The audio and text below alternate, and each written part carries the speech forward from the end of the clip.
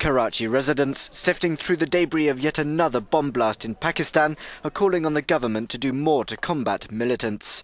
Sunday's attack outside a Shi'ite mosque killed at least 45 people in the commercial capital and wounded around 150 more. What is the government waiting for, asked this shop owner. The army or whoever's supposed to take action should act. This process that started all over Pakistan and Quetta is not going to stop unless high-level operations are carried out against them. Bombings in Quetta alone have killed nearly 200 people since the start of the year.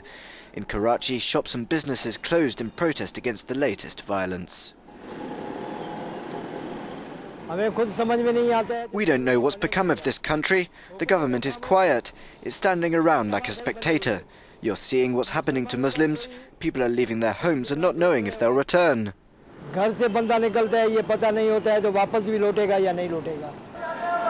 Military offensives and US drone strikes have reduced bombings on government and military targets, but Sunni groups have escalated strikes against Shiites who they consider to be non-Muslim.